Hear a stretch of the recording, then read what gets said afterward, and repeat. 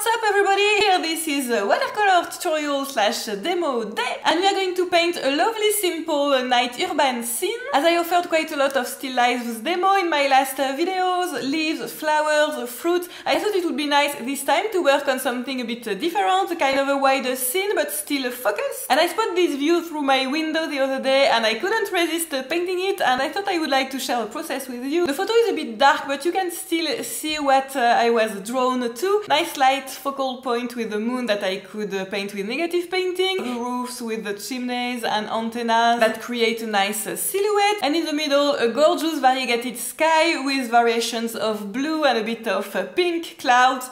Perfect to paint. I'm going to try to use this mirror setting for the demo too. Hey, I like it! That's a bit like seeing you through the looking glass. Anyway, you don't have to look at me. Of course, the main point is looking at the paper and the watercolor thing, but it's still enjoyable for me to be able to talk to you, and maybe sometimes for you just to remember who is behind this mysterious hand and brushes.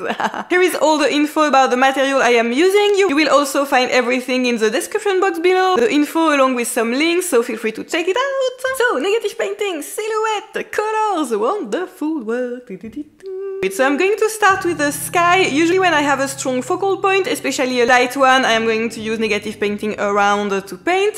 I tend to use this as a starting point, so I'm going to start painting the sky around the moon. So the sky is kind of a blue, purplish blue at the top, so I'm going to use ultramarine, which seems the perfect color. The Daniel Smith French ultramarine I am using has this kind of slightly warm blue. Even if the palette is a bit dirty, that's not a problem, because always nice to have kind of a more subtle color. And so I am going to start by defining the moon. My palette is a bit in the way. So laying down the brush the most I can, even despite the presence of the palette, and trying gradually to grow the shape of the crescent for the moon. Maybe it's slightly big, but it can be nice to have a great presence of the subject. So as usual, I like this kind of irregular edges in here all around, and even this kind of white spot in here are nice. And then the sky is getting a bit greener and greener when you go lower. It's usually the case, but you can also see it in the photos. So I pick again some ultramarine. I'm going to add a bit of turquoise. Maybe my green turquoise, slightly opaque, can be slightly more subtle than my phthalo turquoise. And I am working on the sky, making it, gradually a bit turquoise and more turquoise. I can also dilute it a bit. So yeah, maybe even a bit more. Ooh, that's a lot. But yeah, let's have fun with the color, that's nice. And afterwards I'm going to add the silhouette of the building with a second layer, but for now I am just keep going with my wash. And I know that the building will be in here at the bottom. Here we are. I used a kind of a light color in here so that the building can stand out with a bit stronger contrast here.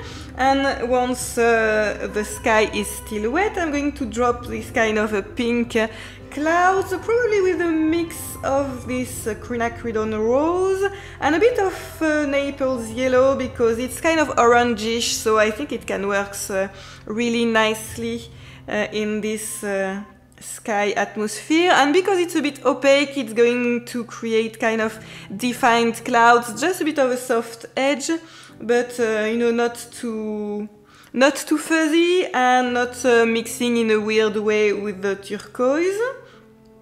Maybe I can even put some lighter touch, kind of pure Naples yellow in here.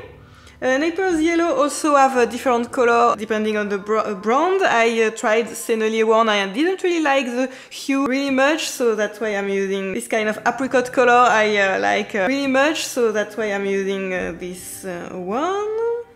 And clouds, like every subject, has a shadow a bit underneath, so I'm going, maybe even without washing my brush too much, adding just slightly bit of a dark grey shadow, maybe just this moon glow can do the trick. And maybe my clouds are already a bit dark, but just adding a few touches at the bottom of the clouds, once again while it's still wet, can really add kind of dimension and 3D effects, volume to your clouds. And you know, as it's kind of diluted with the wet paper, I can add a bit more.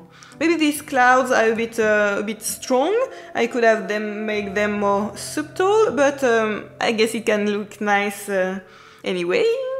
So that's it for the first layer. I am going to wait for this to dry so that I can add the silhouette of the roofs and the chimneys and antenna at the top in here, and maybe just a really light wash on the moon, because for real I was able to see a bit the texture of the moon, so I can maybe try to catch this with a really subtle wash. Now that this wash is dry, I'm going to be able to add the following. So I am using the same brush, but this one is newer. I put some tape in here to recognize it, trying not to damage the point. But here, because I want to sketch the antenna, I am probably going to use this one. Maybe I can start with the other one, just making the kind of main shapes, and then switch to this one when I will need the kind of finer point for the details. So for the dark wash, I am picking some moon glow. It could also be a mix of ultramarine and transparent red oxide, for example. Any mix that creates a dark color. For me, it could also be phthalo turquoise and quinacridone fuchsia. Maybe I can even add this a bit to my moon glow, so just a bit of phthalo turquoise and quinacridone to get this kind of dark color, and I can have a bit in my other brush too. So the most important is not to replicate exactly the chimneys, but just having a kind of a nice silhouette at the bottom of my sketch. So maybe I will personalize just a slightly bit the real thing, but mainly I have this kind of several stage chimneys. And then the lines are just slightly slanted. Maybe you can pick now the smaller brush to get these kind of bumps that appear, you know, because of the tiles. And here I have a bit of detail too. Maybe just slightly more of a red, warm color. And I'm going to keep this kind of edge at the bottom. Rough edge that I like. Maybe I added too much pink right now, and so I keep going with my chimneys with a slanted line. This is a whole kind of dynamic of this, and then I can add the chimney. I don't want this to dry too much before I add the antenna, so I'm going to do it right away. A bit of a finer line would be nice.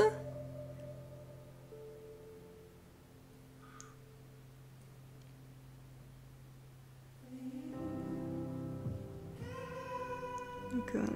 And I think this other one is a bit bulky, so I'm going to try to do better in here. When you paint on already painted paper, it's always slightly more difficult to have really fine lines, even if the paper is dry.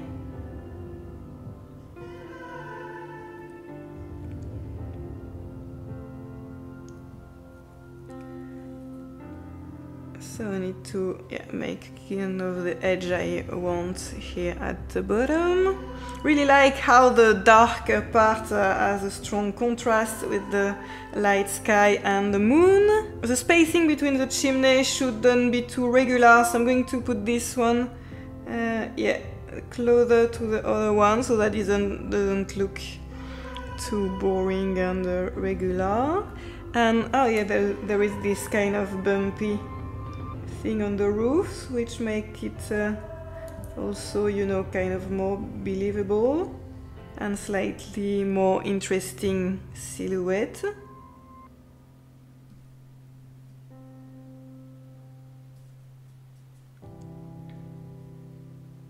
Here we are. If you like, you can add just a slightly bit of scraping once it started to dry, kind of not so shiny anymore, and you know, just a bit of scrape on the roof to give a bit of more detail. So of course here to the right the paper is drier, so it can be for me the right time to do so, and to the left I just painted, so it's still probably a bit too wet to add something, but already in a few places it can add a bit of something nice, you know, playing also with the contrast here and there.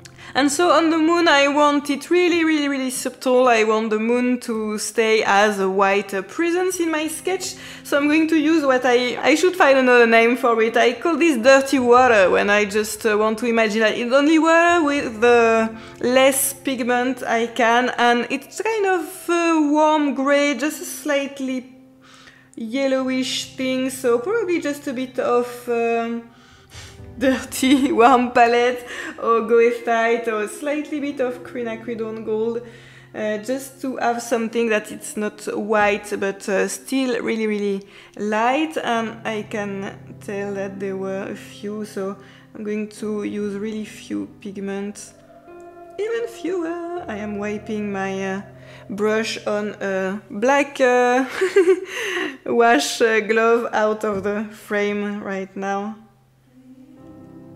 So just to add a bit of this and softening the edge out of the moon, maybe just a bit grey in some points.